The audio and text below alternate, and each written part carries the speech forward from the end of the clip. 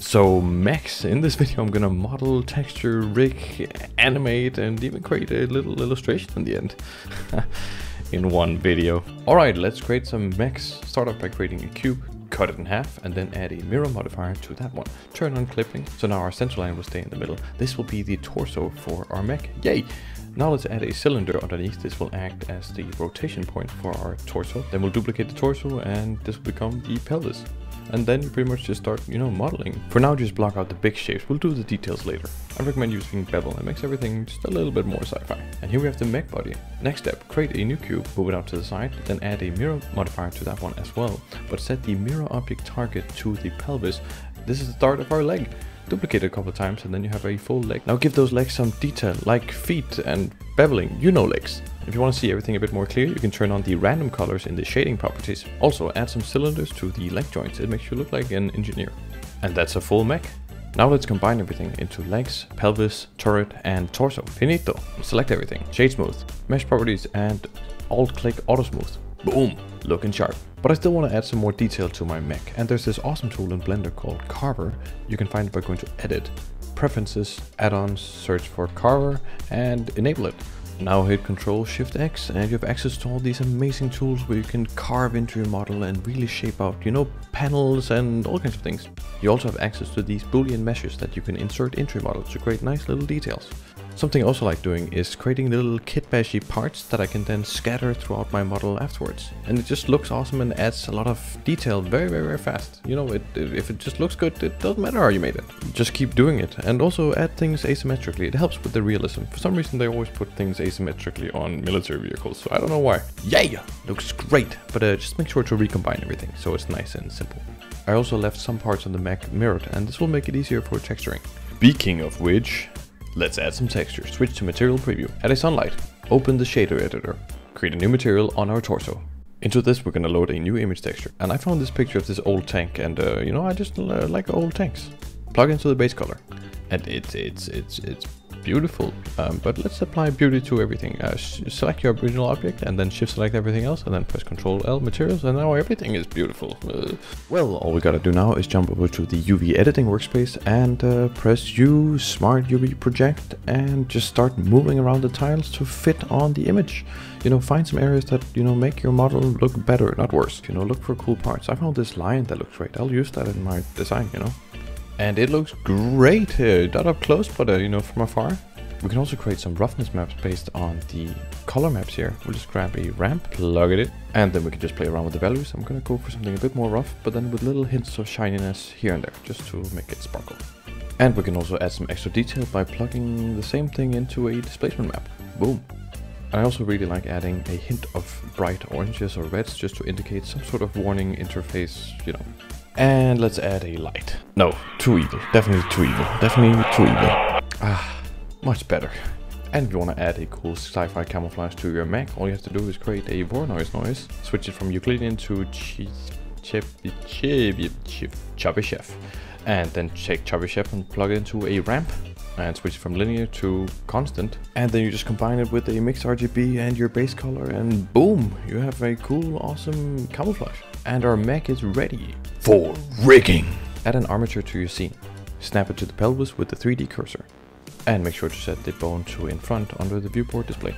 Then line up the tip of the bone with the turret's origin. Extrude an extra bone upwards and this will now be the bone for our turret. Now using the 3D cursor and snapping it to the joint cylinders we created before, extrude from the pelvis a hip bone so it lines up in the middle of them.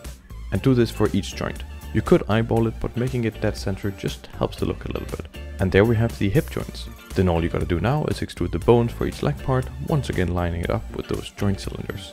And I like adding a bone for the foot and the toes, just to get some extra flexibility. And now would be a great time to name everything properly. I use the naming convention that Blender likes, the L is important here. Now we can jump into pose mode and we can start rotating our legs here, but we want a bit more controls. For that we're going to create an IK setup.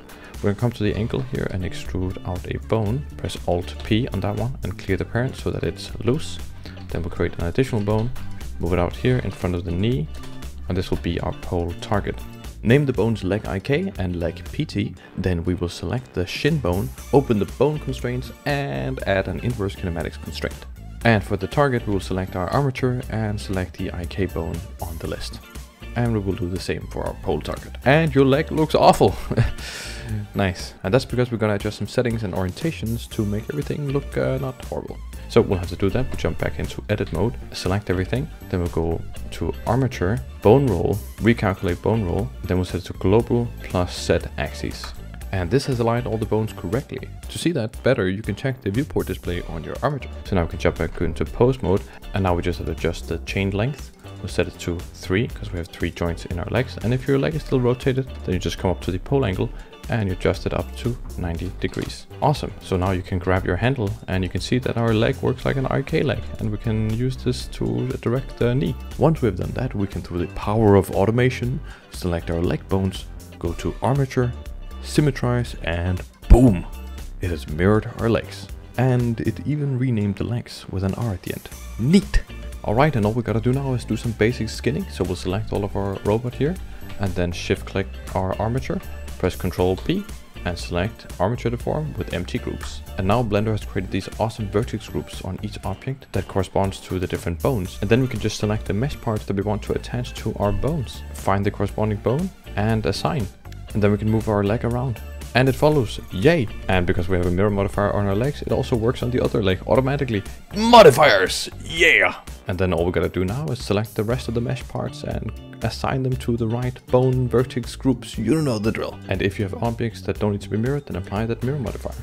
And he's done, you know, he's moving, he's alive, he can do things. And look, oh, look at him with the textures and the movement, and he can dance, and look at that walk. Ah, he looks just, oh, that makes me happy. You probably saw the title and thought, where's the animation? But you can't learn animation in 1 minute. Screw that, let's do it.